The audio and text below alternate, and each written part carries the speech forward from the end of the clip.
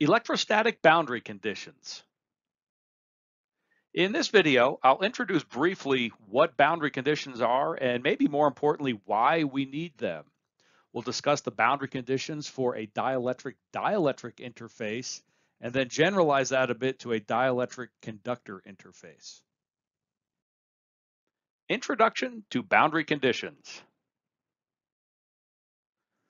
So what are boundary conditions? Well, the problem arises when we solve problems using differential equations. We like to use differential equations more than integral equations, I think because the math is easier, maybe it's more intuitive, easier to understand, but we definitely use differential equations most of the time. However, at a discontinuity, like at the interface between two materials, if that's a step discontinuity, and we calculate some kind of derivative across that, well, the slope, the second order derivative, and all the others, they go to infinity, they explode. That means we can't take a derivative across an interface. So what do we do? Well, we have to separate our problem into separate homogeneous regions. We'll solve the differential equation separately inside of each homogeneous region. And then finally, we'll have to apply boundary conditions, which usually has some sort of the function needs to be continuous across the interface type of story. So we can connect the functions that we've solved on either side and then solve the overall higher level problem. So anytime we need differential equations, we also need boundary conditions. How do we derive the boundary conditions? Well, we needed them because we're using differential equations. So integral equations don't actually need boundary conditions unless they contain derivatives in them. So if our integral equations don't require boundary conditions, then the information provided to us from the boundary conditions must be hidden inside these integral equations.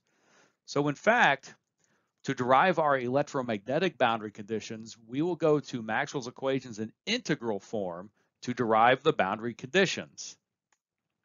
From Ampere's circuit law, we will derive the boundary conditions for the tangential components of the electric fields, both E and D. And then from Gauss's law, we will derive the boundary conditions for the normal components of the electric fields. So the normal and tangential components will have separate boundary conditions. When we analyze problems, we'll take our field, we'll decompose it into a tangential normal component, we'll apply the boundary conditions separately to get the field in the other medium, and then combine them to get the overall field. Boundary conditions for dielectric interface. Here's the analysis setup. So we have medium 1 described by permittivity epsilon 1. And we have medium 2 described by permittivity epsilon 2. So we'll define some kind of electric field in both mediums, and we want to figure out how those are related. And it turns out we don't have an infinite choice. We cannot arbitrarily choose E1 and E2. They have to be related through the boundary conditions. So to do this, we will separate each of those fields into their normal and tangential components, and we'll look at them separately. Let's derive the boundary conditions for the tangential component of the electric fields. As I mentioned previously, this will come from Ampere's circuit law, which is a closed contour line integration that if we perform, we set equal to 0. So we choose a box that spans the interface between our two different materials, and we'll integrate in this clockwise direction. To do this, we're going to separate our closed contour line integration into 6 separate line integrals. So starting at point A, the first integral over here is going to integrate from point A to point B. The second integral will integrate from B to 0, right at the interface.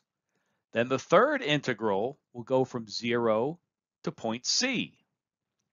The fourth integral will integrate from C to D. Then the fifth integral from D to 0, right up at the interface. And then to finish, our sixth integral goes from 0 to A. So notice on these perpendicular sides, we've broken those up into actually on each side 2 separate line integrals. So this is actually quite easy to do. Let's just take the first integral from A to B. Well, we need the tangential component. That's what comes out of the dot product. dl is in the direction connecting A to B. So we can just write that generally as E1 because we're in medium 1 and t the tangential component. And then the length from A to B is delta W. Now when we integrate from B to 0, this is the normal component of the electric field in medium 1. And we're only integrating along half of this side. So if this entire side is delta H, then half of the side is delta H over 2. Then we integrate on the second half of that line, but now we're in medium 2, so it's the normal component of E sub 2. And the distance is delta H over 2. Then we'll integrate from C to D. Now we're going in the opposite direction of our positive axis, so we need a negative sign. And I should have mentioned it up here. Since we're going downward on this line integral on the right, we also have a negative sign. And there's a negative sign here because we're going right to left. We're in medium 2, so it's the tangential component of E2, and we integrate over length delta W. Now we're going in the positive direction again. So we're going from D to 0. That's a distance of delta H over 2. And this is the normal component of E sub 2. And then finally, we're back in medium 1 going from 0 to A. So it's the normal component of E1 again, and the distance is delta H over 2. So we really just did this by observation. If we look at these terms, what we'll see is we see the same terms, but with opposite signs. And so we can cancel all of them. And we're left with this equation. We have 0 equals E1 tangential times delta W minus E2 tangential times delta W. Well, we can divide both sides by W. We can then bring the E1 and E2 to opposite sides of the equation, and we end up with our final boundary condition. And the general conclusion is that the tangential component of the electric field intensity is continuous across an interface. They must be equal to each other. What about the tangential components of the electric flux? Well, we start with this boundary condition for the electric field intensity, and we apply the constitutive relation. So E1 tangential is simply D1 tangential divided by the permittivity in that medium. And likewise, E2 tangential is D2 tangential divided by the permittivity in the second medium. So now we have a boundary condition for the tangential components of the electric flux. So the conclusion here is that the tangential component of the electric flux is not continuous across the interface. However, this ratio of the tangential component of the electric flux divided by permittivity is continuous across the interface. We're going to repeat a similar process, but using a different starting equation. And so we'll derive the boundary conditions for the normal components of our electric fields. We're adding one more thing. We're letting the interface have some kind of surface charge density. We set up a little pillbox because we need to integrate. We have this closed contour surface integration from Gauss's law, and so we'll choose this little pillbox shaped thing. And so the top and the bottom will have area delta S, and it will have height delta H. So we separate this into 3 separate surface integrals. We have essentially the top of the cylinder, we'll have the bottom of the cylinder, and then we have the sides. So top, bottom, and sides. Now in the limit, as the height of this cylinder, this little pillbox, goes to 0, the surface area on the sides also goes to 0. So this third surface integration completely disappears, and we really only have to be concerned with the top and the bottom, which we can write by observation. Now this top surface, when it's right up against the surface, is completely tangential to the surface. Since we're integrating flux, we're only interested in the normal component of the electric flux. And we're also in medium 1. So our flux is in the positive direction. So we do not need a negative sign outside. That's a positive sign. It's the normal component of D1 times the surface area. Now for the bottom, our flux is in the negative direction. So we have a negative sign here, but it's the D in the second medium, D sub 2 normal component times the surface area. Now the total charge on either one of these surfaces is simply the surface charge density times this surface area of the top and the bottom. So that's our charge Q. It's our surface charge density times the area. And then we also have this expression that we derive by integrating the flux. So we have all of this together. And of course, we can see the next step is going to be divide by delta S. And we will have arrived at our boundary condition. So here is the final boundary condition for the normal component of the electric flux.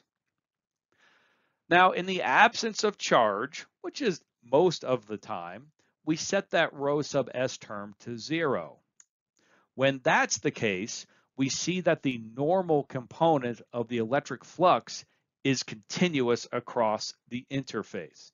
And so this tends to be the one that we think of as the boundary condition. Normal component of flux is continuous. But we have to remember that's really only the conclusion when there's no surface charge. But away from charges, absolutely, normal component of D is continuous across the interface. So what's the boundary condition then for the normal component of the electric field intensity? Well, we start with the boundary condition that we just derived, and we plug in the constitutive relation. So the normal component of D1 is simply the permittivity in medium 1 times the normal component of E1. This flux D2, normal component D2, is epsilon E2, the permittivity of the second medium, times the normal component of E2, also all set equal to the surface charge density. So that's the general boundary condition, but most of the time we're looking at interfaces without any charge.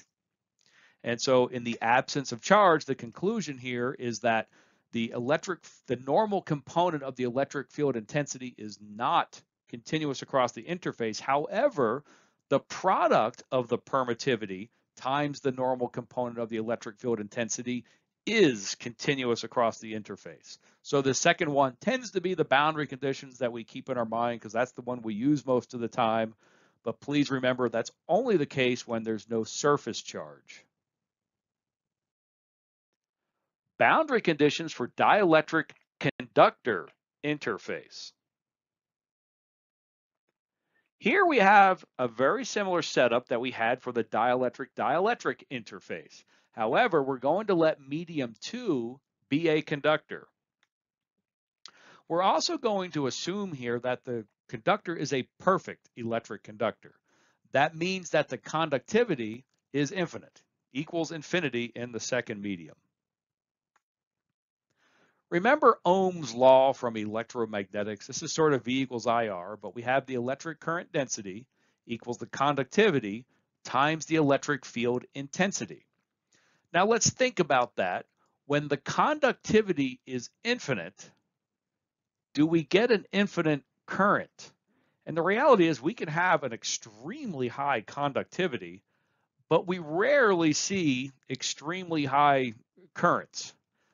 And so really the conclusion here, since we can't really let this current density become infinite when the conductivity is infinite, the way to satisfy this is that the electric field intensity has to be 0 inside of the conductor. So the big conclusion is inside a perfect conductor, electric field intensity is 0. So if the electric field is 0 down here, and the tangential component of the electric field intensity has to be continuous across the interface, then that means the tangential component of the electric field in the medium 1 has to be 0. We can't really make any conclusions about the normal component, but what we can say is that the electric field in medium 1 only has a normal component. That means all the electric field lines that terminate onto a conductor terminate perpendicular to that conductor. The electric field immediately at the interface of a metal can only have a normal component. That's because the tangential component is forced to be 0. Let's end with some notes about perfect conductors. No electric field can exist inside of a perfect conductor. The electric field intensity is 0 inside that conductor. If the electric field is 0, that tells us that the electric potential cannot vary. That does not mean there can't be electric potential. It just means it can't vary. It is constant throughout that conductor. And the last thing, when an electric field terminates onto a perfect electric conductor, it terminates perfectly perpendicular to that interface because it can't have a tangential component. The tangential component has to be 0 in order to satisfy the tangential component of the electric fields being the same on either side of the interface.